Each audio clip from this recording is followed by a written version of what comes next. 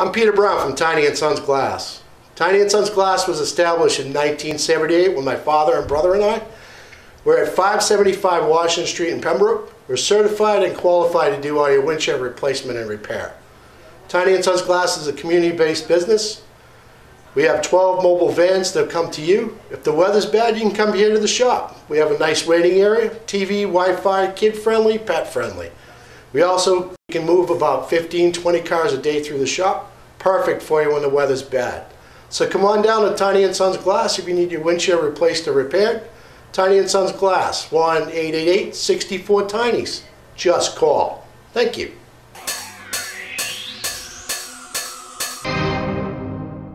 Down, or not enough trees down, and that's where we did, when we did the temporary parking lot, we put the sock erosion in, and the guys didn't have it set properly, so all the silt went into next door, and that's why I was like, no, everything's where it needs to be. I don't want to be on the hook for anything if they say, hey, you said it was okay. So Merrill went out there today and marked everything off.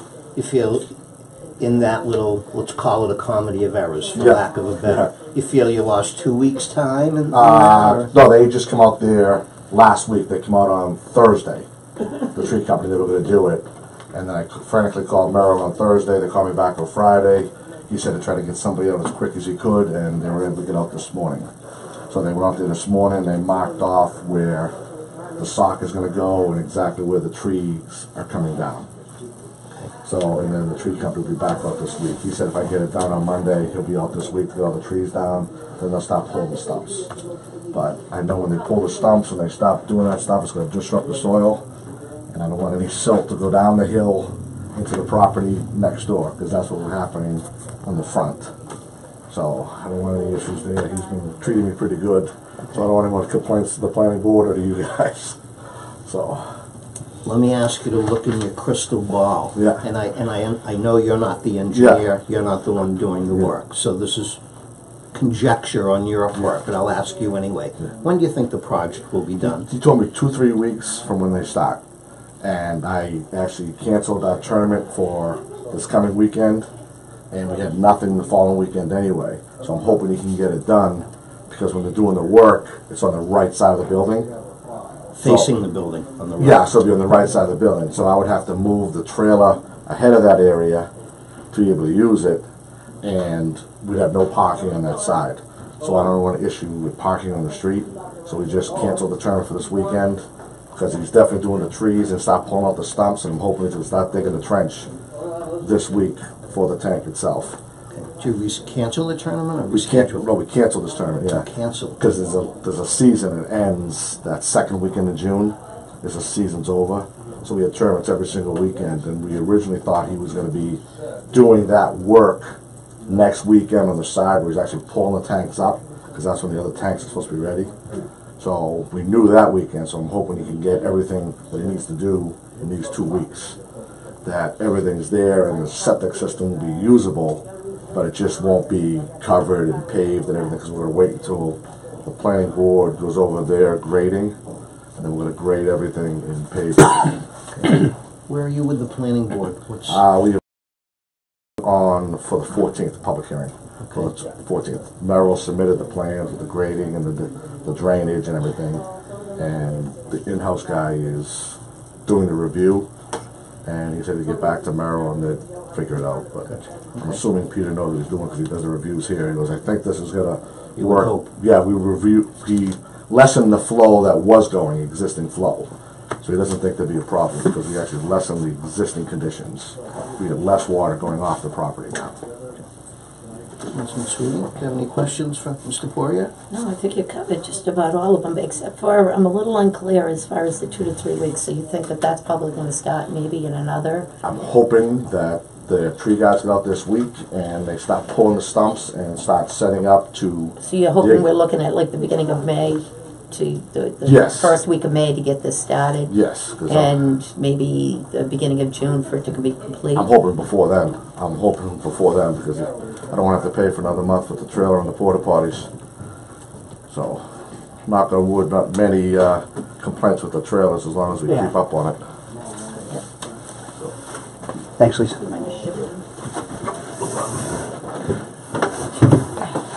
Mr. Newman. Now I'm cornered, so nowhere to run. I'm trapped. Watch your feet in. Our health agent is present. Ms. Cully, do you have anything to Nope, I saw the survey crews working today. Okay. hear out there? I went by there, I periodically go by the site, I keep an eye on it, I keep an eye on the cleanliness of the restrooms when they are not up to standard. Our friend gets a call and gets calls people it. right on it. Yep. So that site's monitored no less than twice a week for, given the gravity of the situation, given the numerous complaints we received about it, I go by the site twice a week, and of course I'm welcomed by the property owner to be there, but I did observe the survey crews working and staking today. They're out there today. So you called me. So I was like, So I'm happy for you and happy for those who utilize the facility that we're making progress. I don't find, and I'll certainly ask my fellow board members, I don't necessarily feel that I need to ask you to come in here on a scheduled date, but I would like to keep the lines of communication open. So if we Yeah. have something, Yeah. we can reach out to you and you can come Yeah. back. You're happy Yeah. to come back. no problem. What I can do too is I can send you an email. I have your email. I'll send you an email saying, hey, they started cutting the trees down today. Hey, they're out there starting to do the Wonderful, work. that'd be great Yeah, if I'll we could send get you an an update. email and let you know exactly how the process is going. Okay, that's great. Okay. Could you include me on that email? Sure. And I'll have Sheila send out my email Okay, yeah. address later.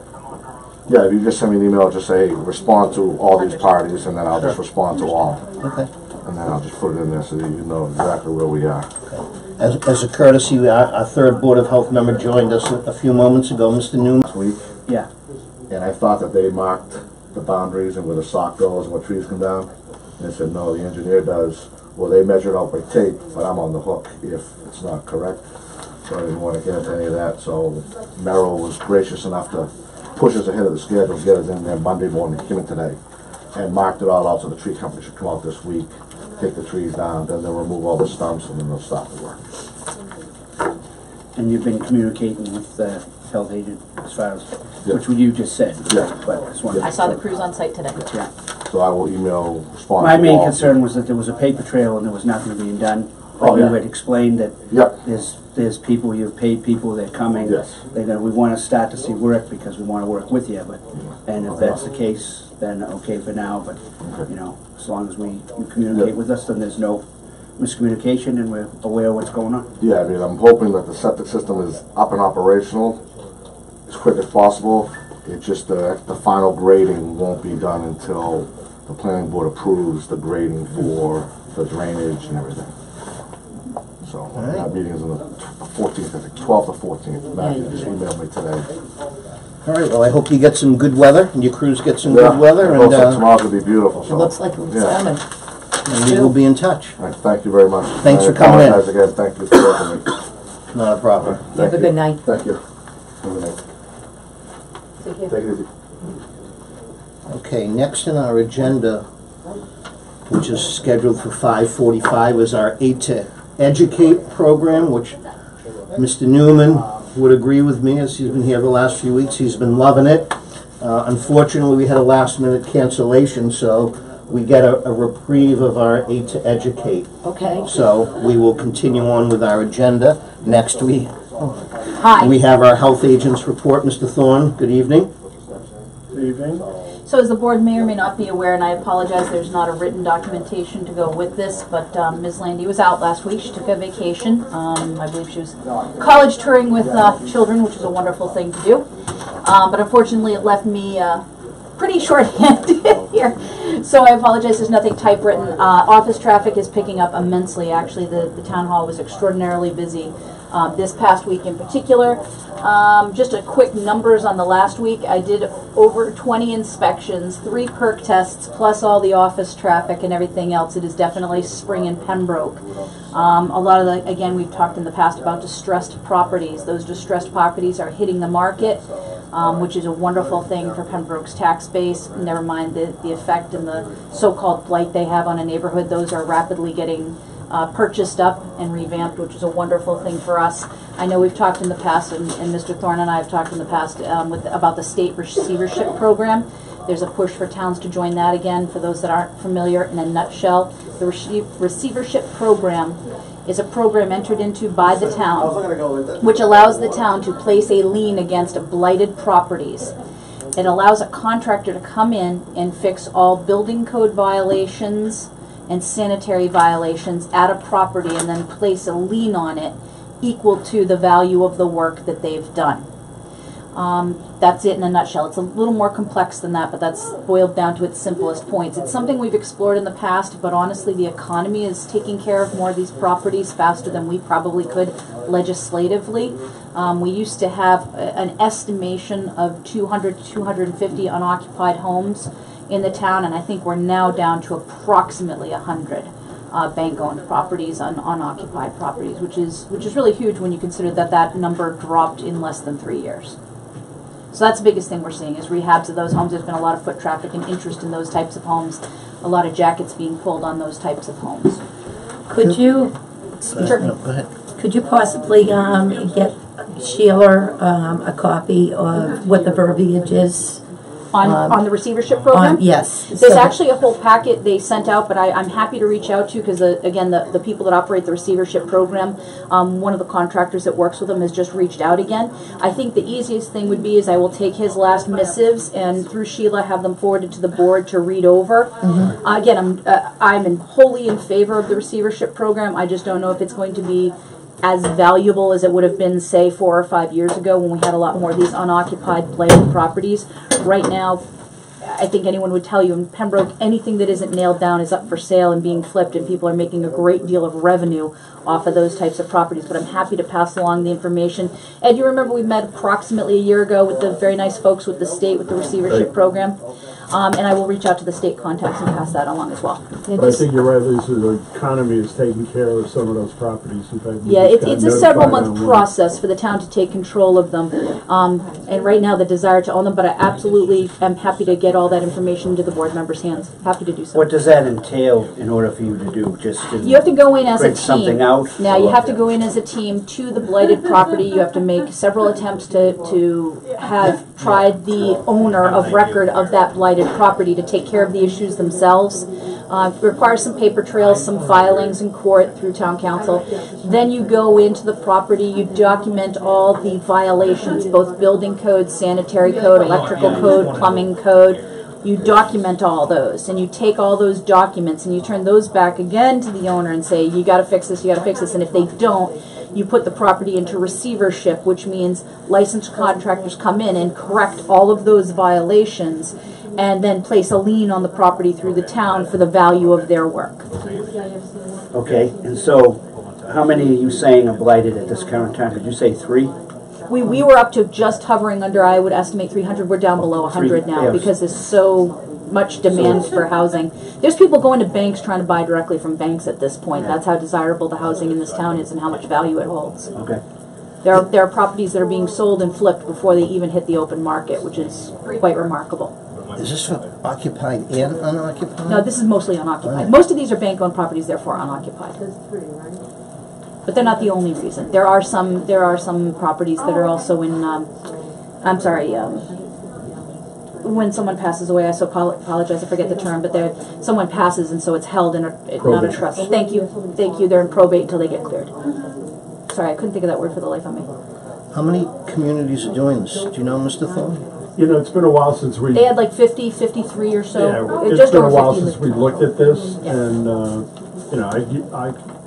we'll go on their website and get a number, but it's been, over a year since we last looked at this. Understand it will cost the town money in the terms of you're going to be taking inspectors and putting them out into the field to do this extensive amount of work. Most communities that are part of it, they say they pick a day once a month that everyone gets together and does this, but the town of course is going to have to pay, obviously my time is just a time away from this office, but they're going to have to pay the plumbing, the building, the wire inspectors and everything else to come in and actually perform those. So it is a bit labor intensive and it does cost the town's money, but the idea is that the revenue is received back when the property is finally repaired and sold. Well, we're not the ones doing the work. It's a contract. No, but it's still taking people away from their normal tasks and whatnot and dedicating it to that purpose. That was my concern, because if you've got 100 houses, and you're telling us, and you're asking for information on all this, isn't it time consuming and? No, how it's she time able to consuming get to us that? execute the program. Getting the information, we have all the information on hand through different links and everything else. It's actual execution. That's why most towns, for example, the example they gave us, most towns dedicate one day a month, and they might try to tackle, 3 or 4 homes depending on the severity in okay. that one day. Is there so a you're not gonna website on this? Is Yeah, there a I'll send you all the links. There's 2. It's the state portion and then the actual people that do it. But yes, I'd be happy to forward all those links. I might even have some printed documents from the actual. What's the meeting. title of this? It's receivership, property receivership. I'm sure there's more to it than our 5-minute discussion. Oh no, but there's a lot to it. At Yeah. first blush, it feels like from This is gonna have a some local homework. government, it feels like a win-win to me. And the time involved, it is time, and to me that's a cost of doing business, so I'm anxious to hear more about it. Just so you know, it's being run out of the Attorney General's office. I'm going to forward the link to Sheila right now, and that's a good place to start, is right on the Attorney General's website. Excellent. Okay. No, those were the highlights, obviously, that I was going to update the board had Mr. Poirier not been here, that I saw survey crews on site staking property boundaries. Fantastic talk on disaster recovery in Taunton this past Friday, covering, unfortunately, the Las Vegas shooting, covering the Pulse nightclub shooting, recovery, government's involvement, the kinds of things. It basically was a good highlight of pitfalls and how to avoid them, success stories and areas for improvement. So that was very beneficial from an emergency management standpoint. Those were the highlights. Other than that, it's been a lot of perks, a lot of septics, a lot of septic work going on, a lot of homes being sold, a lot of homes being flipped. There's no inventory, so when a property comes on the market, it's selling in days, which for those houses, unfortunately, that have failed Title V's, it puts in a severe time crunch on myself, the engineers, and the installers to move quickly to produce the documentation needed for closing.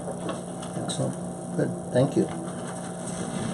Okay, moving on. Under old business, we have our Board of Health initiatives.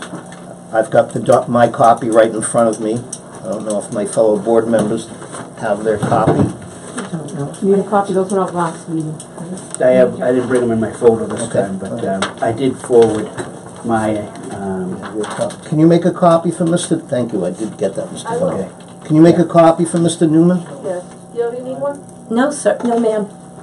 Sorry. So at our last meeting, Ms. McSweeney, you were not present. Mr. Newman and I, we took a look at this list, and we agreed that I would move forward on forming a subcommittee to look at the feasibility of a single-use plastic bag ban. So just to update the board, I am in the process of writing a mission statement for this subcommittee. I have not completed it yet. I am thinking, and I'm telling you my thoughts out loud, I'm thinking about having a board of 5 members, a Board of Health member, our health agent, so you're hearing that for the first time. I'm thinking about asking someone from Conservation, one of our selectmen's, and I'd like to get 2 citizens in the committee. So a group of 5, that's what I'm thinking about. I've reached out to a couple of people, nothing concrete. I believe, and I might be wrong on the numbers, I believe there might be 36, and I could be off, 36 communities that have instituted a plastic ban of some sorts. That number, I don't know, I have 36 in my head. And I think Well, I it's live gone in up. one of them, Yep. Oh, Plymouth which has is- adopted it. thanks. Okay, Plymouth. so, and Plymouth is one of, I took a look at the 36 communities, the 3 communities that are closest to Pembroke, which doesn't necessarily mean we need to mirror what communities that are close to us, but we've got Plymouth, Duxbury, and Bridgewater. Those are the 3 closest. So that's kind of where I am right now. So I don't have the members yet. The mission statement isn't done, but I'm moving forward with getting that done. Okay. Mr. Thorne, while you're here, would you like to comment about your town in terms of, well, let me be more It's specific. not my town, it's Melissa O'Reilly's town, Okay. town manager. Okay. So do you have any, and I'm not even sure myself how long the ban in Plymouth has been in effect, but are I you think seeing, it's been at least 6 months, maybe a little bit longer. okay, I know that where I live, all of a sudden, magically, all the paper bags were there, and the Shaws that I frequent down in Cedarville, they actually furnish paper bags that can be reusable, that are nicely colored, and it's just not a brown paper bag. Not a cloth bag. No, it's not cloth. No, it's paper. So a nicer, if you will, than a brown plastic bag. Yeah, and I think it may have something to do with the arrangement that their Board of Health, Plymouth Board of Health, and the grocery stores in the area have done. And I noticed that it certainly increases the paper products that you have when we have recycling.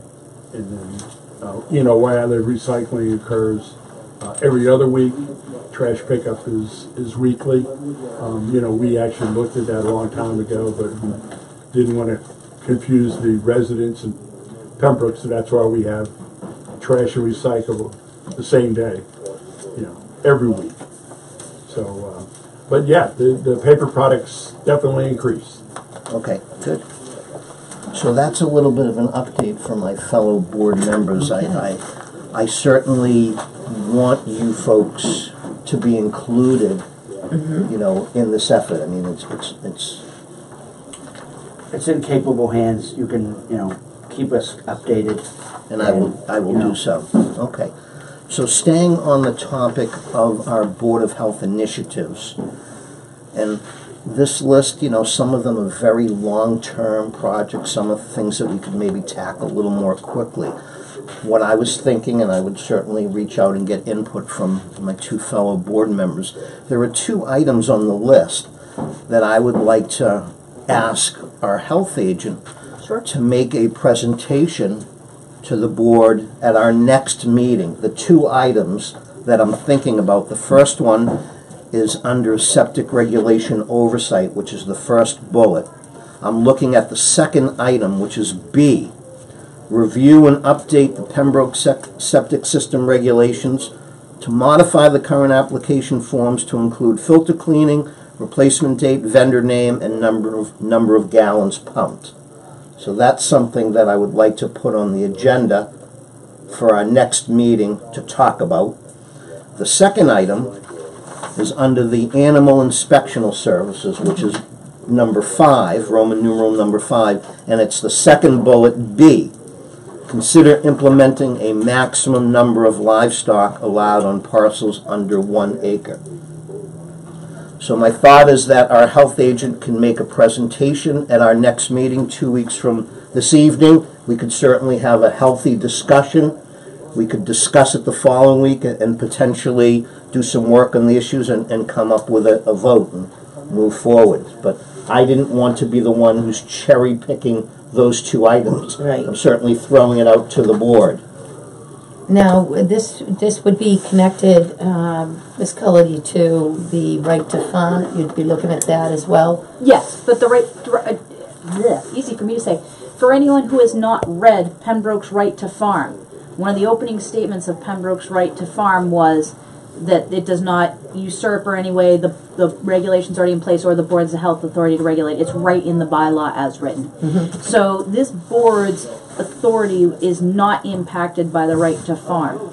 A lot of people, unfortunately, there's a perception of right to farm is right to do as I would as long as I'm farming, and that's not the case. And even the state will say right to farm is limited to safe husbandry of animals, it is subject to zoning and nuisance and everything else. For example, you can't say I'm farming, so I want to have, for example, a case we saw giant piles of manure. There are safety and public health threats associated with that. So the idea is of a right to farm bill is also to ensure people can farm. Not that someone calls and complains because, well, I'm hearing horses neighing, or I smell the horse itself and I don't want to. That's what right to farm is supposed to protect. We're basically talking about adequate area for correct farming and for livestock. All right. We're talking about overall density. Right. And there's state overall density, which would probably upset most people. If you truly saw density that is legally allowed and being used, it can be upsetting. I mean, the legal density for a chicken is 3 square feet outside, 1 square foot inside. That means a chicken could in theory, legally be kept in a 4x4 box. Yeah. Which most people would say is not good. It's certainly not considered good animal husbandry. An animal kept in that kind of confines is going to develop respiratory diseases and other diseases by being in its own excrement in that type of a space. That's basically just the size of their lane then. Correct. You're exactly correct. So those are the kinds of things that, these are the bare minimums allowed by law that this board may want to consider what is truly safe. For example, horses. Obviously, you don't want a horse right against a house or on top of a septic system. First of all, the horse could break it, plus the horse could hurt itself, put its leg through something and break its leg. So the current regulation reads you will have a half acre per horse, a half acre being considered an ample space to build an appropriate shelter for the horse, plus for the horse to walk around and not be overly confined where it could harm itself, harm others, or not have good access to moving around in fresh air. So that's the way that regulation's written. So the idea of reviewing them is, are we still consistent with your folks' thoughts on this? Because that's what it's supposed to be. It's your administration. Are we consistent with this? Do we want more than this? Do we want less than this? And there is something that is not addressed, and there's Mr. Fine highlighted is, at no time have we said properties of a certain size have any limitation on animals beyond the actual limitation for the animals themselves. What that means is, in theory, if someone has a backyard and wants to fill the entire backyard with goats, we have no restriction on that. If they literally have the square footage allowed for a goat, someone could have their house and their entire backyard fenced and just fill it with goats. Is that appropriate? I don't know. That's for you folks to decide, but I could give you examples of density at truly state limits, and you can decide, is that appropriate for Pembroke? Is that appropriate for an urban, suburban setting or not? So, are you on board with tackling those two issues? Well, I'm going to do some homework. I'm going to be looking into that. Okay, Yeah. Mr. Newman? I mean, I know that's, that ties into other issues as well, so it might be a good thing to get an update. And, Just to get even a preliminary idea of what the regulations are out there for the different identities as far as the farming and the animal livestock and all of that, being able to put together and see if things are coinciding, because I do believe Ms. Cullity is really correct on the fact that there should be so much area per square foot per animal. I know they do that up country, and if they're going to do that up country, it's definitely going to be down here. Okay. Okay, all right, so we're I'll start tackling those, So but any you- research you do, please share it. okay, But excellent. the state limits, if one were to look up the state limits for a lot of animals, it would probably make you quite sad. Okay, good. Excellent. Okay, still under old business, we've got an update from our PTAD representative, which would be you, Mr. Newman. It's small because one of the meetings I attended, they were basically wasn't a full members there, so they did talk about some issues, and I was unable to make the March meeting due to work. So I haven't spoken to a few of the members on it to find out what they might have talked about. But they're looking into. I like the approach. They're looking into different things to educate, which we all need to know about. They're looking into speakers or different kinds of people to come and maybe talk about it in the schools, or they're targeting certain people or looking for certain people to maybe come to the town and speak to the youth and speak to the middle school and the high school and find the right type of speaker. So that's the update I have, and then I'll probably by not next week, maybe, I think they might be meeting this week, so I'll check. I might have something for the next meeting. I'll let Sheila know if I do. You think it'll be a good use of your time going forward? Oh, there are a lot of positive people there, and it's good information, that they have, I have kids in the school, so I like to learn. That's what caught my attention, and like to know what's coming up, so I don't mind. Yeah, of course. Good. Well, Are you going to, is this going to include speakers from people that have been affected? They haven't said, they're just looking into someone who, for instance, like there was the athlete, Heron, the basketball player. So, like there's people out there that went through it and then go on tours, but it costs money. Right. You'd be surprised. I mean, they have to, and one of the girls who was one of the high school members doing the research, I mean, I gave her a lot of, she worked hard on finding, but they cost money. They have to raise money to get someone to come speak. They don't just come for the good of it anymore. So it takes the right. Really, there are no parents out there that want to come and speak about what. I don't think they look towards that way. I think they look more towards, because the kids might resonate towards somebody, a professional athlete or even Hollywood people. Right. They said what Hollywood people like Matthew Perry, from Friends. He got like 50,000 to come speak. That's what he gets. Well, we're a little okay. Yeah, We've got about 20,000 here in Pembroke. So. No, but I mean $50,000 to come okay. speak. Oh. And some of them are $10,000, and some, so they're trying to. So they're doing a lot of good work. I like to go in, and it's very positive. And for such a subject, they're really they're doing their best to educate. So I liked that. So. Good. Well, thank you for being a member of the board. No problem. Okay. Our last item that I have this evening under new business, which is the Board of Health minutes. I have actually had a conversation with our administrator, Cheryl Landy, and I have asked her when she prepares the minutes, I would like to see them put out on draft form, posted out as a draft, as opposed to waiting them to be completed, voted on, approved by the board, and posted. So what I've asked Sheila to do is to do a little research about how much time will be involved in doing that. I don't believe, and perhaps Mr. Thorne, if you want to speak to this, I'm not aware of any other board that does that. And for someone that tries to pay attention to what's been going on in the town, there's been a little bit of controversy, for perhaps lack of a better term, surrounding minutes. And I know Lou Stone is one of the selectmen, as he's kind of been on top of that, pushing boards to get their minutes out on top. So what I'd like to do, number one, I asked Sheila to look into how much extra time would be involved in posting draft minutes out there. And number two, if it's something that Sheila is able to do without too much trouble, I'd like to do a 3-month experiment where she's actually posting the draft Board of Health minutes and then pulling them off once they've been approved by the board and reposting them. I did a little research, and not that anyone cares, but it was under Article 4, Section 2, that allows me to at least ask to do that. So, again, you're here, Mr. Thorne. Are you aware of any other board that does that? No. So perhaps I'm being progressive, or perhaps it's not a good Well, idea. I think a lot of the boards, and we probably need to bring KP Law down again and refresh everybody's the background concerning the open meeting law and the posting of minutes and things like that, because things actually changed again last fall.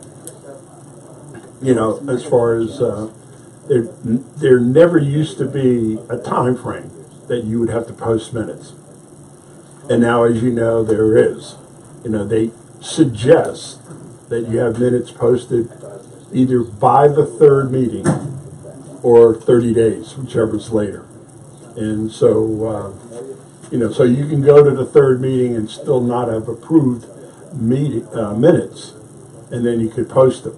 But I think if you post, you gotta stay one step ahead if you post a draft. So I'll do some reading. I'm sorry? I'm going to do some reading. Yeah, I've always been under the, understanding that, you first okay them, then post them. Now, when you have meetings, you have to post meetings in certain areas of town that you're having a meeting, public meeting. So Up in the town you have clerk's guidelines for office, that. yes. Now, when you have town meeting, at town meeting, if you don't like the way an article has, you have a day to get approval to re-bring the article back up if the, again, if it comes, it's town meeting, there's certain avenues you can take. With minutes, even though you're saying there's an article, I don't know of anybody that's posting them before they've even okayed after the next previous meeting. I don't think a draft would be something that we could legally post. Yeah.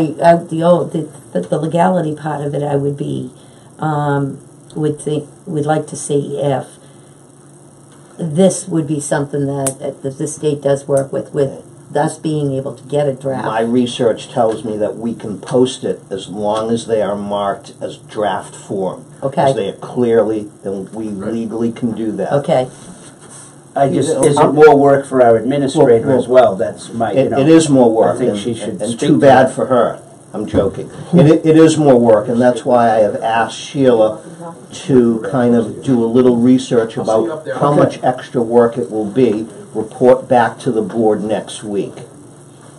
And another aspect of that, the open meeting law, a lot of people don't understand, is that you don't have to be present at a meeting to approve minutes. I mean, it's common practice for somebody to, not vote on minutes. But with a small board such as yourself, you don't have to be at the meeting in order to approve minutes. You don't have to be at the meeting that occurred Correct. to approve the minutes. Correct. For instance, again, Ms. McSweeney wasn't here 2 weeks ago, so she wasn't at that meeting, but she could be here this evening Correct. and approve minutes. Yeah. As long as we say, because we were there, they are, everything looks fine to us, she can say, it's okay, just as the meeting I wasn't at before, and you said everything looks fine, and I made the motion to accept. Yeah. Or if any member has the right to say, I wasn't present, I'm not comfortable. Sure. So, And that happens a lot, especially when you have a larger board. sure. So I'm not looking to be cutting edge. I just wanted to do something a little different, and I think for those folks in the town that are actually reading the minutes on a regular basis, I'd like to see the Board of Health maybe set the bar a little higher. And well, it definitely puts in a little more transparency. yeah, yep. And Sheila may come back next week and say, in her opinion, it's going to be too much work, and I will respect that. But if it's something that she thinks she can handle, I'd like to try it for like a 3-month test period, and then we'll revisit it. So, Okay. okay.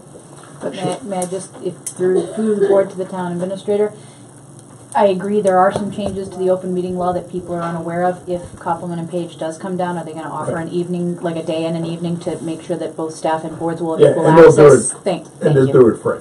Right, but I think that's, that's nice for the board to have access to that, as well as the staff. I mean, it's one thing for the staff, but it's another thing for the board members to be able to hear and ask questions, I think, in my opinion. Yeah. So, if you if you do have someone come in, the gentleman who came in the last time, I don't recall his Brian name. Riley. I might suggest maybe bringing in someone from that firm different than that individual, just to maybe put a different spin on the PowerPoint presentation. There'll be somebody at the planning board meeting tonight who is a former employee of the Secretary of State's office. Her name is Kristen Green. She might be the person that would come in. Okay. Good.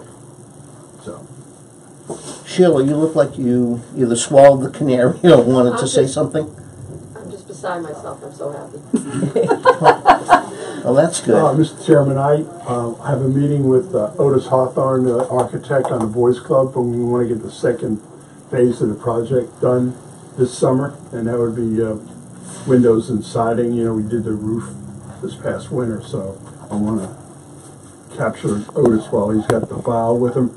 I would like to just state one thing. Please.